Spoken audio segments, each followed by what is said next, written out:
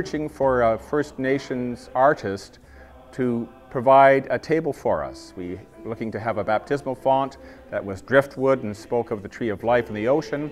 And we wanted the table to speak of reconciliation. We had offered officially an apology on behalf of the United Church of Canada to the First Nations, and we wished that represented in our new church on Burnaby Mountain. Susan Point, a very famous coastal artist and member of the Royal Canadian Academy, was approached to do this carving. And she was delighted when we asked her. The idea was, where does the tradition of Christianity and the tradition of the coasts embrace each other? Where can we start new? What is before you is the result. The panels do speak of where the traditions embrace and move forward. The one that is before you has four faces. The sacred four, the directions sacred to First Nations, a father, son, mother, daughter.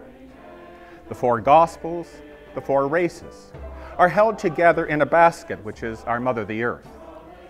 We have also the salmon, which Barbara Howard particularly wanted, and birds. So all creation is woven together. The basket also looks like the waves of the ocean and the mountains that frame the coast. So those images are also present in the table. Together they stand as a witness to a new beginning, and a hope that when we celebrate Jesus' presence on this table, we are moving forward with our sisters and brothers in the First Nations in a more humble and meaningful way. This is carved of living cedar and therefore has life, and the people of Ellesmere are hoping that the National Church would receive this great treasure of theirs with a sense that it has a message yet to be heard. And we hope that those who come to this space for worship listen carefully to what this table is saying to them. We are called to be part of a network of relationships. All our relations. The congregation was overwhelmed when the panels were finally in place. It was a tremendous joy to see this great work of art that had been more than their expectations. And to live with it for the time that we did on Burnaby Mountain was a great joy.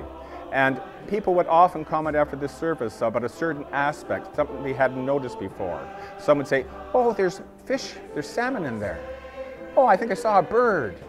People would notice the basket. Some would notice that when the light raked over the four faces, how deep the carving was that at other times they didn't see. And I think after time we started to hear them sing.